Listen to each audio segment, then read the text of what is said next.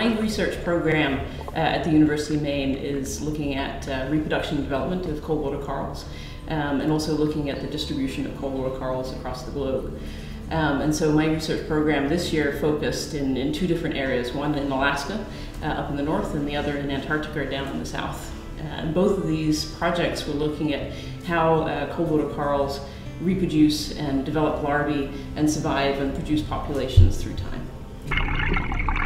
So I've always been interested in the ocean, and I'm trying to broaden my horizons. When we're growing up, we learn dolphins and whales and sharks, and it's just really interesting to me that there's so much out there that most people don't know too much about.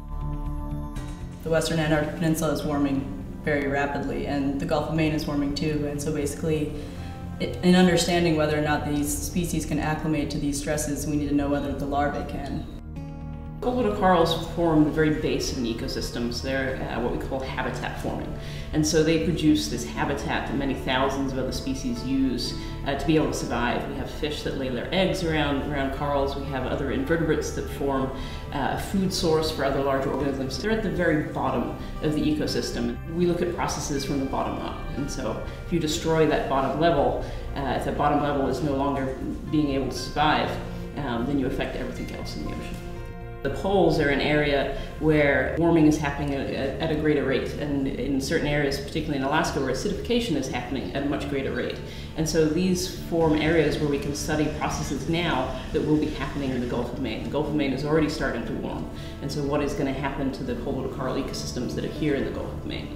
And so that's where it all ties in. We always talk about how everything that we're looking at, nobody's really ever seen before, and we have the baseline information on Primnoa and all these other species, and you got to know it. We have to learn. There's so much to explore so far. So we start in Alaska and Antarctica and Gulf of Maine.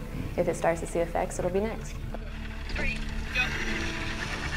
So I think gaining these experiences at an undergraduate level really gives these guys an idea of where they want to go in life, even if it isn't in marine science. I think that has brought a little bit of what it takes to be a scientist in the field, to be able to collect that data. You can take that into your next career, whatever that might be. It took a little while being down there to be like, I'm in Antarctica, this is amazing. And all of a sudden we got off the boat to set up this marine mammal camp, and I was just like, I'm standing on Antarctica, and it was kind of bizarre. The fjord is beautiful. The water is this teal color. You can't even describe it. It's so pretty.